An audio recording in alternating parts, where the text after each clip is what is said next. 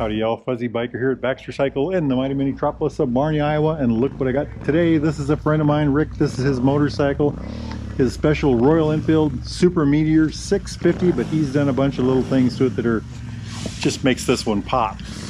It's already a beautiful color. Check that out. It's just a gorgeous machine. Obviously you can see the big things right away, but we'll go over the whole thing. It's quite a bike, quite a bike. Not even sure where to start. Notice the tail tidy right there. How's that? How's that for a starting spot? Let's start at the front.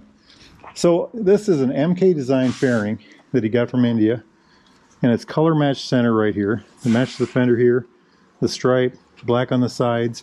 Put it on all himself. Look at this little bracket right here, MK design. And then coming over here, he put these bar end mirrors on. They're logoed Super Meteor 650. He says they work great. Isn't that nifty? Absolutely beautiful. Jumping down here to the pipes, and we had this running. I'll put some video of that right now.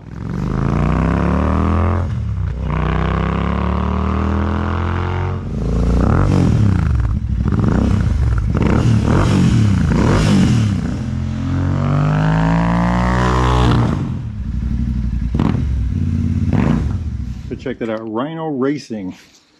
Big old honkin'. I mean, another, you know, that's just another, just gorgeous, gorgeous, good sounding too. Put this little seat pad on here. That's nifty. That's an RE product. I already talked about the tail tidy. I'm kind of skirting around. There's one more thing. Have you guys spotted it yet? It's something I thought of doing to my own, and you know, I was sure that a kit was going to be coming out, and he did, but he made his own kit. Notice the foot pegs here on the front. That's how a stock interceptor is. Notice these. This is a mid-control peg, so he can use those to drive the bike. He can rest his feet here.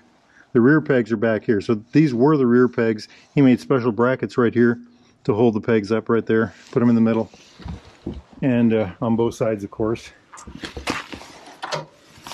And they just kind of blend in. You know, they seem like the right thing to have, actually. I'm pretty impressed with it, honestly. I ride a lot of miles, and I use my front pegs, and I use my rear pegs, and I always thought it'd be nice to have something like this, or running boards. And so he went ahead and just made some brackets, and quite a job, quite a job. Isn't that a beautiful motorcycle, though? He was just asking me about the YSS shocks that I have on mine. That's one thing he's thinking about doing. And by the way, I think the YSS shocks on these Super Meteors, once you get them adjusted in properly, they're just a thing of beauty.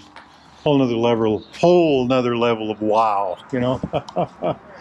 Just amazing. I got mine at Baxter Cycles. If y'all are interested in something like this, or near used Royal Enfield, Triumph, classic British bike of any type, get yourself over here to Baxter Cycle in the mighty metropolis of Marnie, Iowa, or go to baxtercycle.com. Tell them Fuzzy Biker sent you. Now, it is a beautiful day, and I've already burned up about 150, 160 miles.